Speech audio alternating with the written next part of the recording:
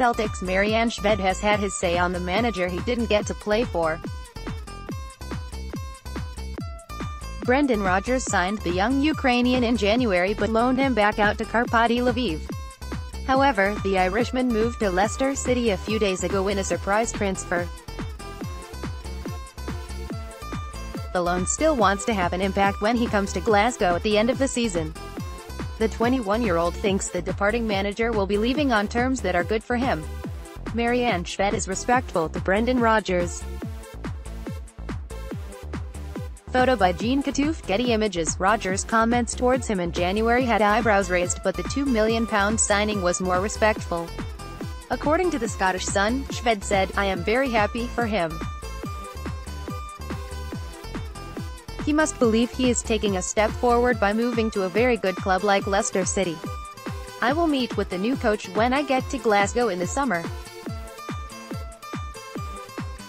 It does not affect me in any way. Whoever the new manager is will have a major headache as the wing position is going to be stronger. Ukraine international will compete directly with James Forrest." Photo by Ian McNichol, Getty Images. James Forrest is playing out his skin and Scott Sinclair is getting back to his old self, plus Lewis Morgan will return from his Sunderland loan. The winger also speaks of how the former manager managed to get the former Sevilla man to Glasgow. Shved said, "I spoke to Brendan Rodgers, he is a good person and I wish him luck in his new job. He even spoke with me in Spanish. I got the impression he rated me highly." However, some fans will question how highly this was going by his comments when Rodgers was asked about reports of Shved signing.